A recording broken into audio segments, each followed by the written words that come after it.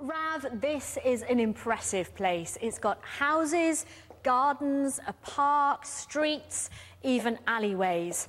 But it's not real. It's a learning centre used mostly by older people. So today we're looking at crimes against the elderly, how we can protect ourselves and our loved ones. With me now is PC Paul France. And Paul, this attack on Lionel took place just metres from his own front door.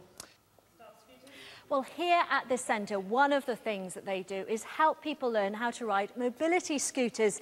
And it can be a really serious issue because there have been a number of accidents. Let's find out how some of them are doing.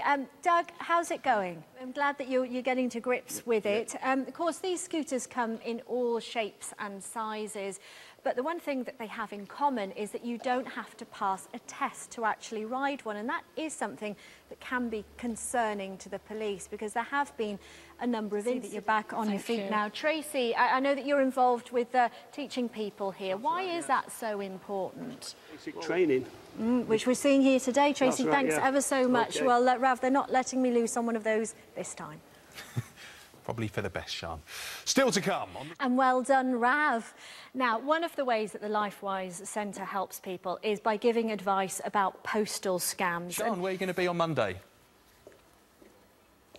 Rav, we are going to be heading south. We're going to be with the Met Police at their specialist driving school, finding out how you keep safe on two wheels and how they use riding side saddle as one of their training techniques for their elite motorcycle squad through the streets of London. Have a great weekend. Thank you, Sian. For more details about the crimes on today's programme, head to our website.